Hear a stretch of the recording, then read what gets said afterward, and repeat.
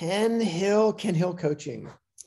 And we've done a series of videos with some data that have just done some rider comparisons, and they've been kind of fun to take a look at. And I get the question asked all the time, comparing bikes to cars, because I do quite a bit of car instruction and car driving. I've got my own little track car. And so I get a lot of comparisons on it. So I thought it'd be fun. Yeah, let's do a couple of graphs with cars versus bikes. And it's pretty surprising. It's not as surprising as you think with some of the things, but other things are pretty gobsmacking. So we'll do two comparisons. We're going to do, and of course, we need to make sure we're comparing apples to apples here. So the first graph is we're comparing a really good motorcycle with a really good car, but nothing fancy.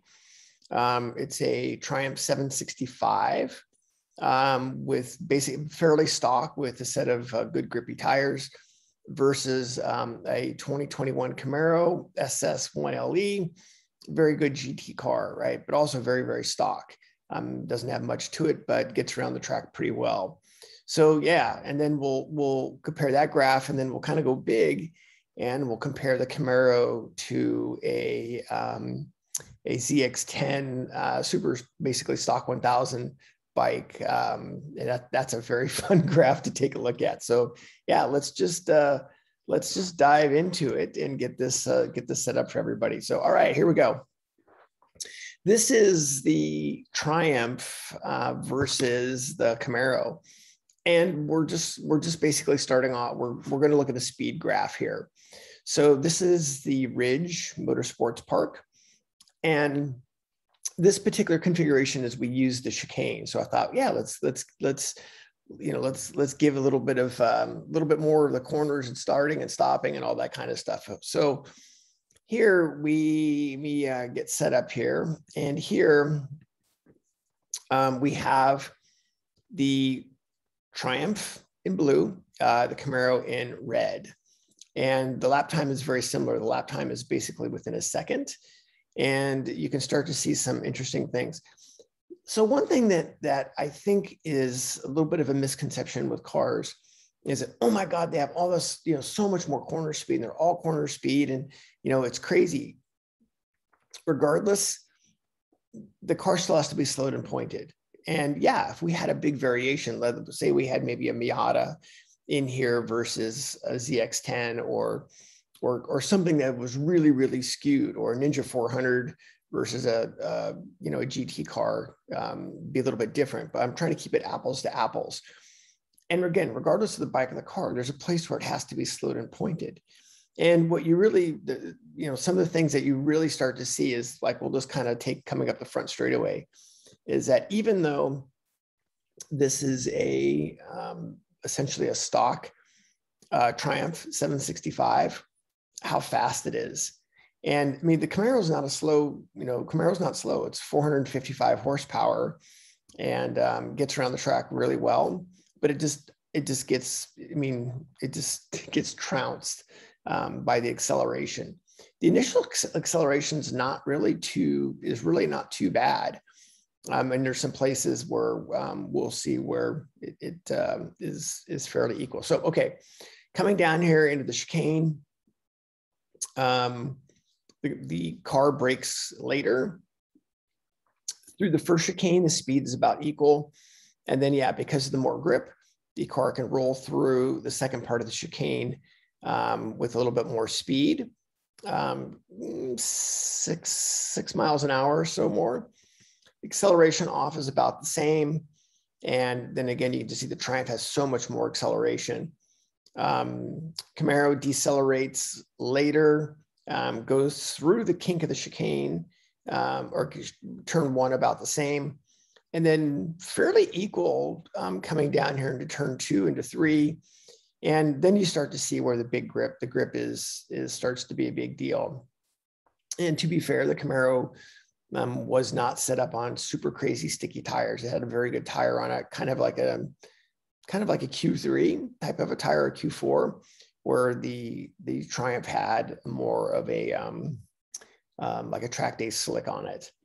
But yeah, you can see some pretty big differences in here in corner speed. And then the bike takes over on the acceleration. And again, how much later the car goes to the brakes versus the bike. I was surprised by this. I looked at multiple graphs on this, and it was fairly shocking, where they get in about the same, but the roll speed through 6 is not that much different. A little bit on the exit, but not that much different. And again, you can see the extra speed that the 765 has coming down into the hill. And of course, the car brakes much, much later. Through the middle of 8, yeah, you're starting to see a little bit more of that roll speed, that grip right down there. And yeah, it gets off the corner a little bit better because of that speed. But then again, the speed of the bike just takes off. This one was fairly dramatic about how much later the car can keep accelerating versus the bike. Turn 11, identical, literally identical. Coming into 12, car brakes later, a little bit more speed through 12. 13's the same.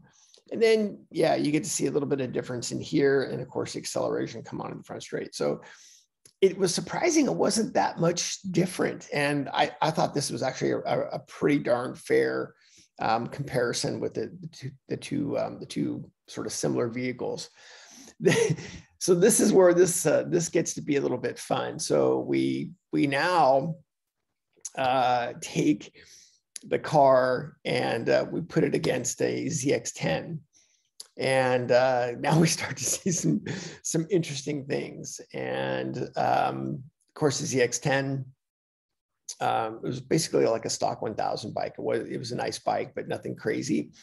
So I also threw the throttle graph up here as well. And the lap time on the bike was a very good lap time for the Ridge. I mean, it wasn't, it would have been a good club race lap time. I think it was a 43 or 44, something like that. So and this is no chicane, because I wanted to show the speed difference on the front straight.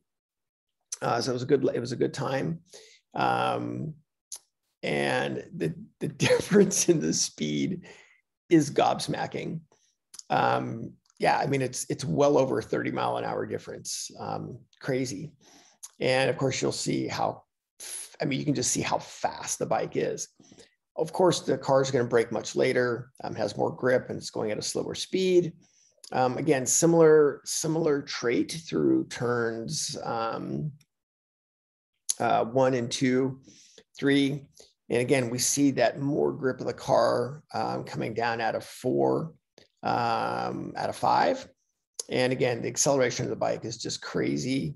Has to brake earlier than, say, the Triumph. Similar speed trace on the decel.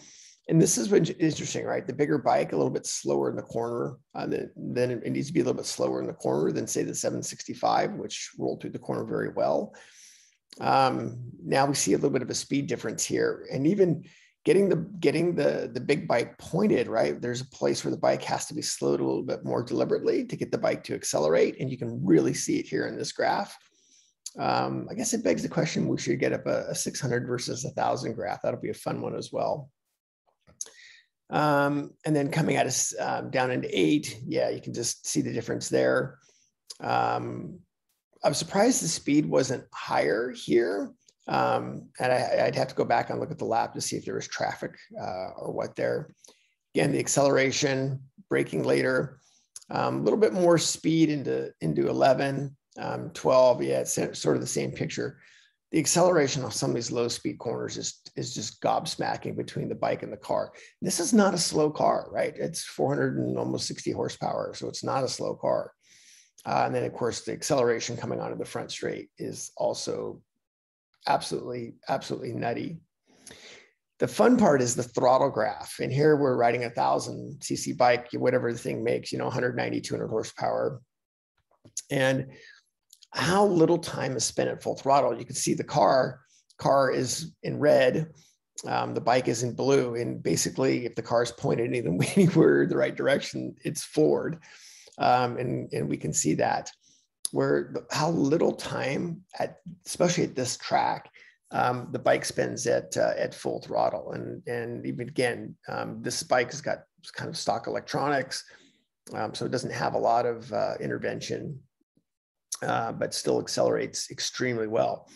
And again, the amount of acceleration, even the amount of acceleration that the bike has at not, compared to the car, not even close to full throttle. It just shows you the power to weight ratio of the bikes is absolutely gobsmacking. So yeah, anyway, fun little throttle graph to show you what's going on there. And yeah, that's 1,000cc bike versus the car. Quite a bit of a lap time difference. I think it was about a 3 or 4 second a lap difference on the bike to the car. And it's also dramatic. I looked at it, but if you look at just the difference on the front straightaway in acceleration time, it was near 3 seconds a difference on just the front straightaway, 2.8, I think, on the front straightaway alone in acceleration. So crazy, just a crazy fun number. So anyway, thought everyone might enjoy that, which is the car versus the bike. And yeah, we'll definitely do some more fun videos like this.